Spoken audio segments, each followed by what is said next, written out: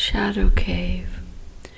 Once upon a time, a woman covered her head in a square of black jacquard silk with the pressed black flowers in the fabric, and that she had hemmed, covered her head so she couldn't see, and went on a little phantasmic journey.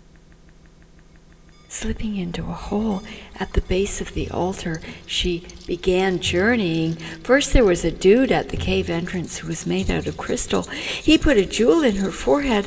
Around her was a coiled cobra with its head sticking fiercely out from her belly. She thanked the dude, who was silent and solidified into still crystal sentinel. The tunnel was dark. It was the dark of the moon. She came to a black lake that shimmered with an unearthly light. She dove deep. Blackness filled her. She was searching her darkness, her forgotten selves, her buried subjectivities, where she was split. Before her breath burst, she emerged in a large cave where Paleolithic peoples were gathered. There were fire, torches everywhere. Some people were huddled. Groups were dancing, some smashing rocks and mixing with the dust with water or spittle. A few were painting on the walls. They were dressed in animal skins, unkempt perhaps, but dignified. She had entered a cathedral of the ancients. She was seriously in awe. Dislocations and passageways were opening. She was drawn to a woman in a quiet corner who glowed.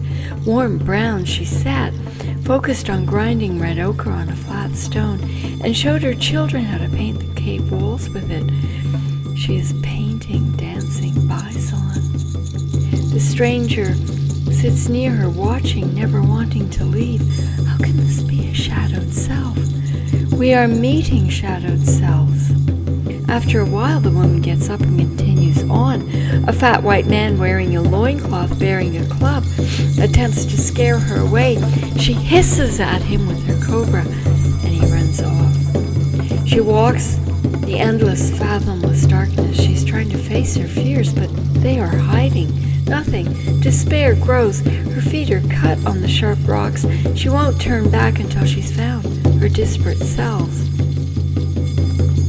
The grand plan to enter her shadow world seems ridiculous, hyperbolic. She is mocked by the emptiness. It's barren, a place where no light has ever shone, where bleak rock reigns. She might get lost in the depths of this search in the dark cave.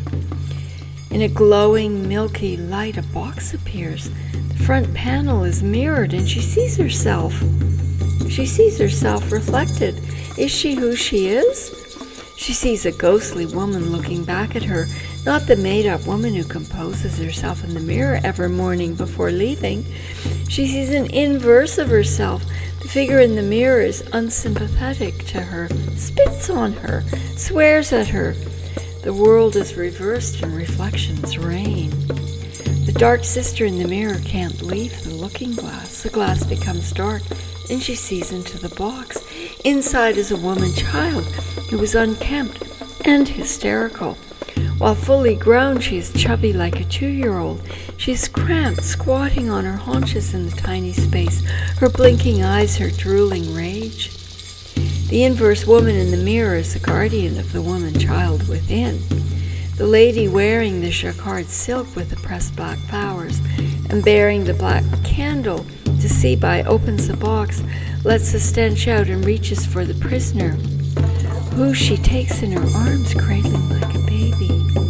On her way back, she carries a woman child in her arms and the inverse woman from the mirror on her back, and later she collects the cave painter and her children and carries them on her back too, and they all dive into the black water, hanging on to her.